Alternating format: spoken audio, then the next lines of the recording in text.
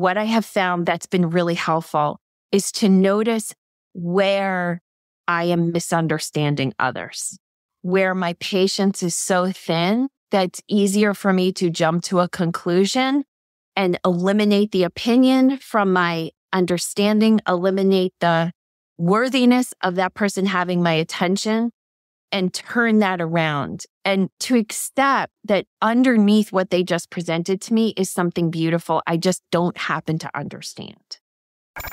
It's the Inspiration Place podcast with artist Miriam Schulman. Welcome to the Inspiration Place podcast, an art world insider podcast for artists by an artist, where each week we go behind the scenes to uncover the perspiration and inspiration behind the art. And now, your host, Miriam Schulman. Well, hey there, my beautiful friend. It is Miriam Schulman here, your curator of inspiration. And we have a bonus episode today. I am so excited to bring on, she's waiting in the wings. I'm going to bring her on in a moment, my friend, Patty Lennon. She will be doing 2 oracle card readings that will help you release your anxiety around creating and selling your art. So you're going to get so much out of this episode. Let me give you a little bit of background on Patty. So today's guest is an intuitive business coach. She is an author of the most beautiful book, Make Space for Magic, and she does have her own oracle card deck. Please welcome to the Inspiration Place, Patty Lennon.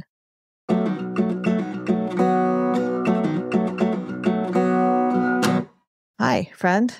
Hi. Hi. I'm so happy to be here with you. I'm happy to have you here. I wish every podcast was with a friend. I know, right? The reason I wanted to talk to Patty in this thing is we are less than a month away from our live event in New York City, and Patty is one of the guest speakers. She's talking all about really using the power of magic to break through our anxiety. I forget what title we actually gave it, but it's something to that effect. The author Antidote. Yes, the artist Antidote, exactly, for breaking through anxiety. So what I thought might be super helpful is for you to do a demo with me. Yes. Yeah. Okay. So maybe pull some cards and we'll talk about them. Yeah. So for you listening, one of the things to understand is that at the time that we're in our planet, we are in an evolution that is going at quite a rapid pace. And whether you believe that or not, you probably feel it. And the feeling is destabilization. And there's lots of magic out there that can help you, but accessing the magic requires a conduit, and the conduit is your brain. And if your brain isn't on board, the magic really can't intercede on your behalf. So what does all that mean? What it means is if you're feeling anxiety, which would just mean you're human, we need to find ways to calm the anxiety so that the soul's birthing nature, the soul's ability to bring newness to your life, newness to your art, newness to challenges, all of that can only happen if the anxiety is put at ease. And my very favorite way to do that is with oracle cards. So that just gives you some context to why the oracle cards. I spent half my life not believing in any of this, being completely cynical, not having any access to magic. So I know what it's like to have both sides of that equation. And oracle cards were my gateway drug. They were the ones that helped me understand because they're real. Like they're a piece of paper or cardboard or whatever you want to call it. They've got pictures on it. There's words associated with those pictures. And all 3 of those factors help our brain believe, help our brain access. So for a demo, Miriam, what do you think is the most maybe important challenge facing an artist right now where we could kind of do a global reading that would feel relevant? Or what do you think is something that's an ever-present challenge of an artist that it won't matter when they're listening to this podcast that we could give them an access point? Okay. So some of the things that I hear the most, I'm not ready yet. The fear around asking for the sale, which sometimes they recognize as a fear of asking for the sale, but oftentimes it's cloaked with a story they've made up in their mind that sounds true. That's why I don't call them excuses, but it really is the fear masquerading as this story, such as, I can't sell art, there's a war. I can't sell art, there's an election. I can't sell art, there's a pandemic. I can't ask higher prices because I'm just starting out. That's when I hear a lot. And they really undervalue their pricing below what even someone starting out should be pricing their art at. So those are the most common ones that I hear. I'm going to keep talking about some common things. There's also a lot of the artists in my community, they spin, and this is probably because of their neurodiversity, that everything feels equally important. So they can't discern what's most important. And that keeps them from taking any action at all because they get overwhelmed because it feels like there's so much. So those are the most common ones that I see. I love that. Okay, so I heard two big themes. One is inability to move forward, and then the fear of asking for something in return for the work. Yes. So I love both those. So we're going to start with the fear of moving forward. Now, for you listening, you were like, no, go back to the sale one. That's my big one. That's okay. Because that's really most likely with the sale one, you have a fear of the actual speaking the price or saying the words, pay me for my work, right? Something like that. So this reading is still going to apply. So with cards, one thing I see, oracle cards that trip people up is a few things. One is almost like you have to have a license to buy a deck, right? Like you have to have some kind of permission to use them, which is why for your event, which if you're listening and the event hasn't happened yet, we're gifting everyone a deck. And the reason is that I find sometimes it's easier when a deck is given to you when you're first using cards to feel like it was bestowed upon you. Okay? That's how it worked for me. So it takes out that fear of having to do something special to acquire it. But once you start working with cards, there's a lot of different ways that you can use them, meaning you can give the number of cards that you lay out. That's called just how you're doing a reading. You can give each card a meaning.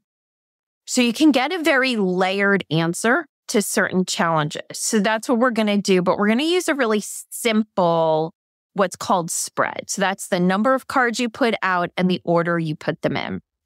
And then even though we're recording this with video and audio, you're probably only hearing the audio. So I'm going to speak to you the order that the cards are coming in. So a really great reading I like to use is a 3-card reading. And the first card, the responsibility of the first card is to give you access into what is this challenge about, right? We know we need to move forward. You know you need to move forward, whether it's putting that brush to canvas, whether it's putting that canvas out into the world, or it's actually speaking the price, or anywhere in between in that process. What's stopping you? What really is going on here? Miriam said there was a story, and maybe there's a story. So why are you holding that story, right? Why is that story getting in your way? That first card's going to give you access to what is going on. The second card is going to give you access to advice. And to me, this is what most people are looking for in cards. So the spirit world or your higher consciousness, depending on how you see it, is going to give you advice on how to overcome that challenge. The final card, and this is why I love this spread, is going to be the outcome. But there's a caveat to the outcome, which is the outcome if you follow the advice. And the reason I love that is for two reasons. One, a lot of us, myself included, want to believe that there's a guaranteed outcome, that there's some destiny or predestiny when we feel overwhelmed and confused. That's actually a trauma response. When we get challenged and overwhelmed, we can handle it in a healthy way or an unhealthy way. And the unhealthy way is when we start to respond to it the way we learn to respond to early childhood traumas. Whether you had a magical childhood or a terrible one or whatever, at some point you had some shitty things happen to you when you felt powerless and you had coping mechanisms, right? And that's typically how we jump in when things get really overwhelming. That's why we like someone else to tell us the answer. That's actually part of that fight or flight response that most people don't talk about. And it's called fawn. We're looking for a leader. We're looking for someone smarter than us. We're looking for someone better than us. And I'm highlighting that because as an artist, you may be thinking, well, Miriam's so experienced. That's why she can do it. Or this other artist has been out there selling longer or blah, blah, blah. And that's just a variation of that fawn story. So this reading, when you say there's a third card and it's an outcome, it's reminding you that you have choice. It's reminding you that you have power, that when you get to that second card and it gives you advice, you have a choice to follow it or not. And the spirit world, and this took me years to really get, doesn't have an opinion on whether you follow the advice or not. It wants the best for you, and it also honors free will.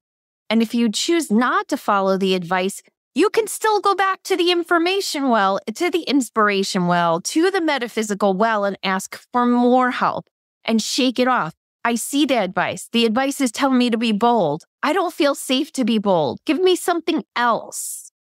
So this card spread is really simple and also leaves room for free will and leaves room to remind you that if you get information about the outcome, but you don't take the necessary action, you aren't going to have the outcome that is promised to you. Okay, I just want to say something because I'm really happy you mentioned free will. Yes. So for those who are new to Patty, she's from a Catholic background. And for those who may not know, I'm from a Jewish background. And the Judeo-Christian faith actually does believe both in the concept of predetermination coupled with free will. So that things are, for example, that you have an amount, we're going to talk about business, if you have an amount of money that you can earn, but only if you use your free will to get there, as an example. I also wanted to bring this up because sometimes I have in the past, not recently, gotten pushback when I talk about spirits and things like that. And people says, well, I believe in Jesus and I believe in Christ, or I believe in whatever it is you believe, that this is not in contradiction to any of those faiths, that the divine is whatever it is that you believe in. Yes. Including if you're an atheist and you, that's right. This is a singular experience with a start and finish line. And if you are, then you can really lean into the Jungian approach that we have these archetypes that exist within us, which I believe as well, and that those archetypes guide us or control us and all of this. So it can be applied at any level. And like I said, I was very cynical. Yes, my background is I'm Catholic, but I had already left the church when I started exploring this. I already had a master's in psychology. I was a banker. I was in the financial world for years and years and years. And the reason I keep going back to Oracle cards when I work with any group is because I can meet you on any level. I can tell you why they work from a financial systems level. I can tell you why they work from a brain science level. You don't have to believe in the metaphysical aspects. If you do, though, if you do believe there is a metaphysical force, whether it's God or a group of divine beings or your higher self, then what I want you to understand about these cards is the cards are not God. The cards are not divine, right? The cards they're a conduit. It's like a telephone line. That's all they are. They have no power other than the power of being a point of communication. So now that we've gotten all of the small print out of the way, we're going to pick 3 cards. And one of the questions I get is like, how do you shuffle the cards? And the answer is whatever way you want, whatever way. You could shuffle them like a pack of cards.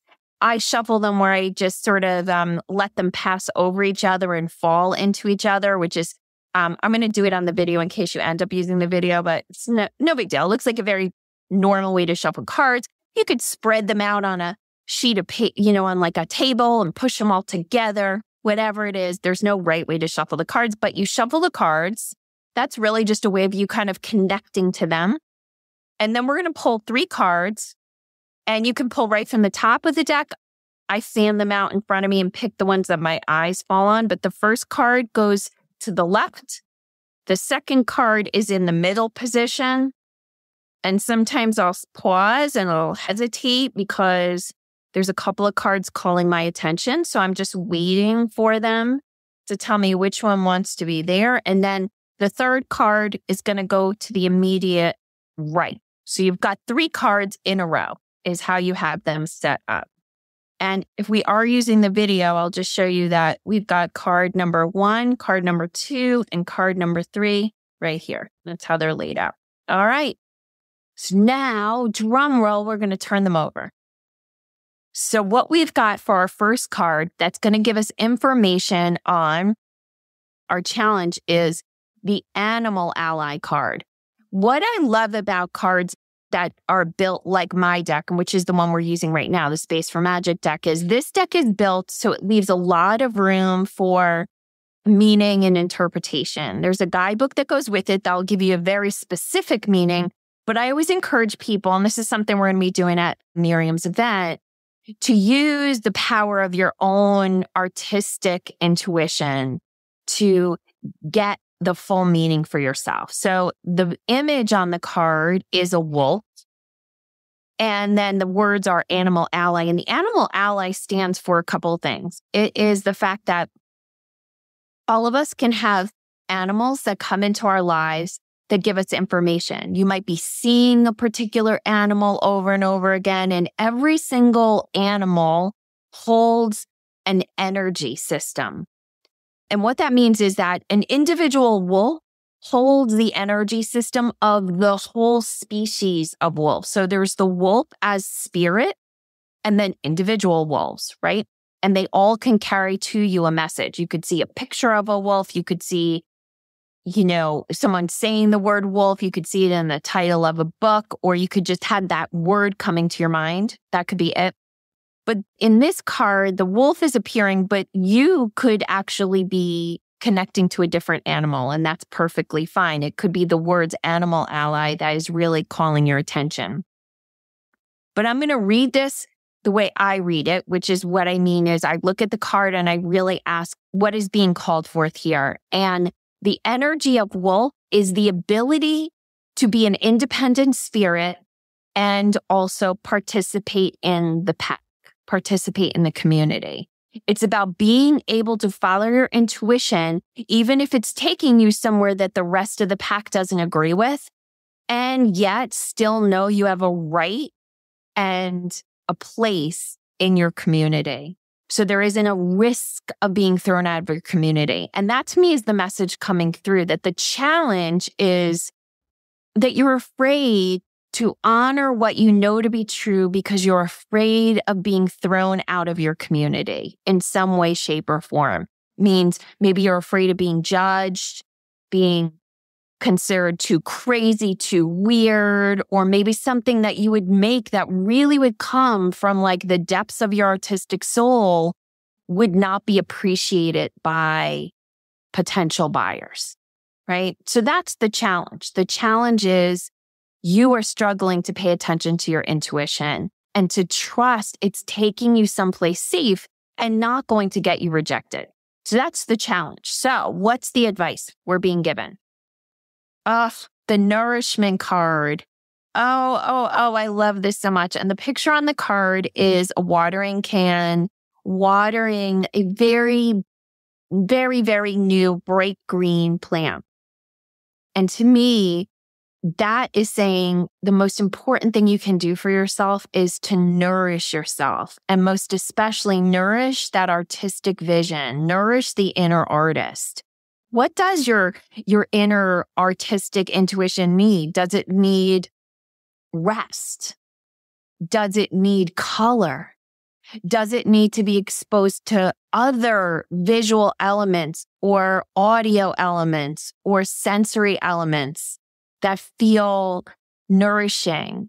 Is it, we're here, Miriam and I are both here in the north, so I can tell you part of nourishment is just having warm liquids right now because it is so dang cold, right?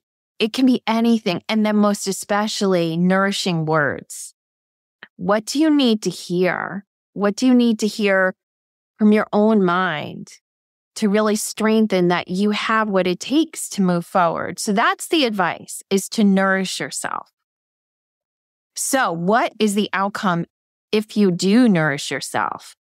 Okay, so we have this beautiful calm lake. The word is stillness on the card. It's this beautiful mountain lake image and the front of a canoe. So it looks as if you're sitting in a canoe on a still lake. And I don't actually get the feeling that the outcome is that you'll be still. It's that your anxiety will be still. Your fear will be still. The things that are making things feel like rough waters for you right now will be stilled. So again, the overall message is, the challenge you're having is really honoring your fear and trusting that what you want to do is not going to get you rejected. The advice is to nourish yourself. And if you do, you'll achieve that state of peace and calm and love and beauty that allows you to bring forth your work. Okay. Miriam, where do we go from there? I don't know. I don't know that you can see that I'm like starting to tear up and get emotional. I'm not sure how much I want to share right now because this is for my listeners. But what you just said spoke directly to me. If you're an artist craving that in-person spark, then come to New York City this April for the Artpreneur Experience. Listen to what artists had to say about their transformation. There's power in being able to share focused time together with other artists and to be able to slow down to think about being an entrepreneur. Attending Miriam's New York City mastermind event boosted my confidence in building and sustaining a successful art business. I walked away with some clear next steps and a sense of camaraderie and a possibility that I didn't have going in. Artpreneur Live Experience is happening April 4th, 2024 in New York City, and you don't want to miss it. To secure your spot, head on over to schulmanart.com/IRL or check the link in the show notes. And now, back to the Inspiration Place. Okay, I will share anyway. I guess I have to. So, Patty knows a little bit about this, but I haven't talked about it on the podcast. Since October 7th, we've seen such a rise in anti-Semitism. And I just have such a fear of showing up and being canceled for who I am. And everything you just said to me spoke directly to all of my fears. And I just thank you so much, Patty. Yeah. Yeah. I mean, I think that's I'm tearing up right now as well. I'm going off the reading. I'm just saying something from my heart, something that's coming through is directly to you and your audience. Is there's a particular responsibility of artists in the time that we're in. And I don't want that to feel like weight at all. It's not meant to be. It's that before we lived in this industrial age, we lived in tribes. And in the tribe, every person in the tribe had a role. And your role helped feed all the other roles and all the other people. And artists are those that can express what can't be expressed in everyday life. And when we, as people, are conflicted, like we are right now, because what is happening in Israel is one example of what is happening in many places. We are becoming more and more polarized as humanity, and art is the one place where that polarization can be released from the mind. Because when we consume art, whether it's visual art or books or music, it lights up the part of our brain that can actually access solutions that don't look like hate and don't look like fear and don't look like anxiety. And if there was ever going to be a time when art was important in our lifetime, I truly believe it's right now. And for you, Miriam, specifically, for you to be experiencing the level of anti-you is what you're experiencing coming at you. It hurts my heart so much. And I think it's important for every person to know where they need to land inside this polarization that we're experiencing. Because the antidote to fear or hate or violence, which are just variations of fear, is love. It's always love. Nourishment is still the answer. It's still the advice, because, what spills out of us is just what's inside of us. And for each of you listening, we'll go back to the core of what this originally was about, which is your fear to move forward. But I think that fear of cancellation is really a big one for artists. Oh, it is. Not just for me personally. Yeah. And it feels so strange to me to be on the other side of this conversation, is because I'm usually the one pushing others to be authentic. And like Miriam of a year ago would not recognize Miriam of today saying these words, because that was never a problem for me in the past. I've shown up in ways that I know that not everybody likes, but because I am getting attacked, and it's been almost on a daily basis, we're deleting messages from YouTube, Instagram, my email inbox. So it's like, to feel that the level of attack, it's very hard to be on the other side of it. However, I've heard so many times from other artists how they're afraid to be themselves, which is why I wrote that whole chapter in my book, Embrace Your Inner Weirdo. It's all about showing up in the most authentic way possible. And yet here I am feeling that fear it's a new fear for me. That I know that many artists are afraid to be bold, to be who they are for a multitude of reasons. Yeah. And probably reasons that feel incredibly valid because people have given words, whether in your case, it's the emails you're getting, the messages you're getting. For another artist that's listening, it may be the message you got from your father or your mother or friends, as you were growing up. For people the artists in my community who are part of the LGBTQ community, they're getting messages that they shouldn't even exist, let alone their art. It's a lot. There are things you're going to create that people aren't going to like. But we have gotten to a place as a society where we are looking to misunderstand others. And if you have been persistently misunderstood, it's a cruelty and it's a soul killer at a level that I don't even think I could probably understand. But because I have done always so much to be accepted and be approved of, right? So I am not of a minority. I am not a religious background that is regularly persecuted, right? I'm not an artist like you all are, although Miriam is always good to tell me I am an artist in my own right. So take what I have to share with you with that context. But what I have found that my work in this that's been really helpful is to notice where I am misunderstanding others. where my patience is so thin that it's easier for me to jump to a conclusion and eliminate the opinion from my understanding, eliminate the worthiness of that person having my attention, and turn that around and not try to understand them necessarily, because that can be exhausting too, but to accept that underneath what they just presented to me is something beautiful I just don't happen to understand. So I offer that only as a possibility of maybe some of that nourishment is not just for us to nourish ourselves, but to nourish the information we're receiving. What was our second question? Let's just move ahead to the next card reading. So the second is, how do you ask for the sale, right? How do you ask for the sale? Which really at its heart is, how do you own that what you do has value? That's really what's underneath it. Whenever anyone has problems with sales, it comes down to, do I have the right to say I'm worthy?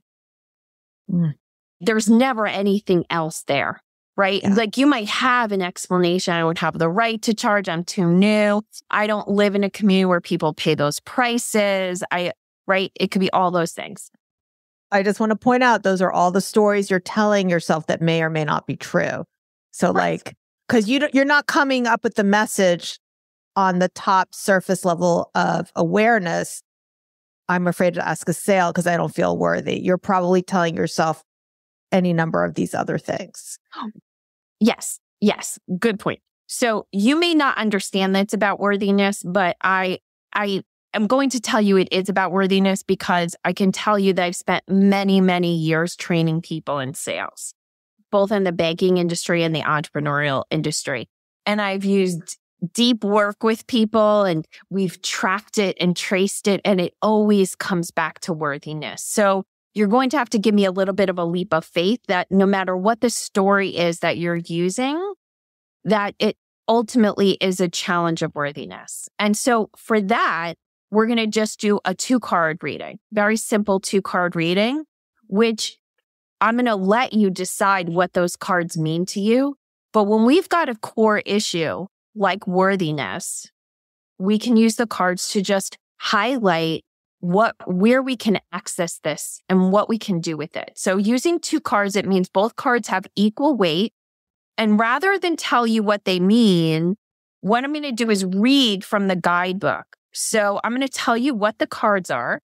I want you to hold your unique sales challenge in your mind. I don't want you to even focus on the worthiness part. Just whatever your sales challenge is in your mind, I'm going to tell you what cards we pulled, and then I'm going to read from the guidebook because I want you to see how simple it is without any other intuition to really use these cards to help you and to feel how they calm you. So the first card is Write, like WRITE, and it's a picture of a notebook, a blank notebook and a pen. And the second card is Future Self, and it's a picture of a future, present, and past signs, like a signpost, and it's got future pointing one way, present not pointing any way, and past pointing backwards. So I'm going to read you from the guidebook what these indicate. So the right card says, the page is calling you, which I think you can also say the canvas, but sit down and write. The words that sit inside you are meant to be released. Just because you have put pen to paper does not mean you need to share what you have written with anyone else. When the time to share has come, you will know it. For now, just write. If you have been wondering if you are meant to create a book right now, then this card is the answer that you have been looking for. Write. And the Future Self card. Your future self is a powerful ally in bringing what you most desire to life. They have already walked the path you are on and know where the hidden magic is. Call on your future self for support and guidance on this journey. In the meantime, your future self has a message for you. Everything looks clearer with hindsight. As your future self looks upon you and all you've created, they have one message. You are doing so well. You may not see it or feel it at this time, but you are.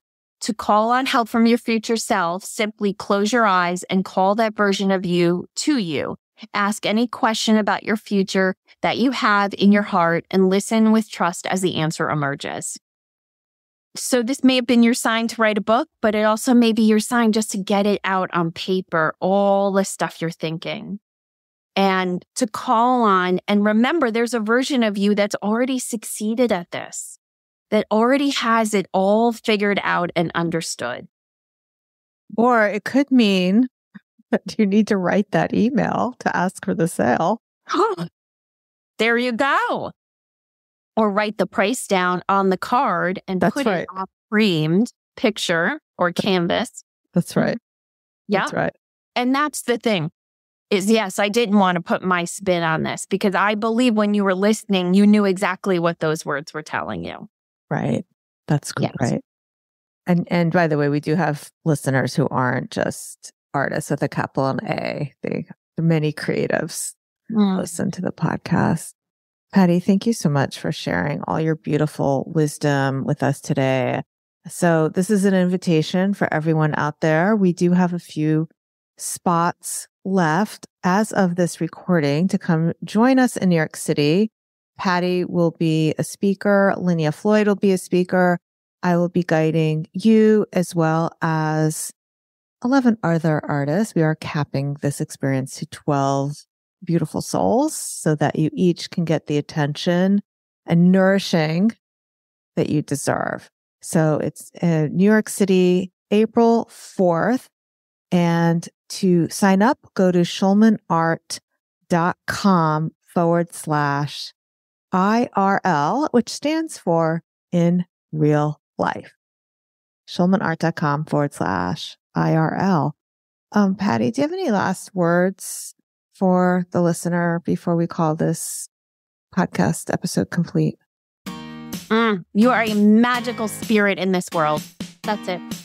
I love that. All right, my friend. I will see you same time, same place next week. Until then, stay inspired. Bye for now. Thank you for listening to the Inspiration Place podcast. Connect with us on Facebook at facebook.com/SchulmanArt, on Instagram @SchulmanArt, and of course on schulmanart.com.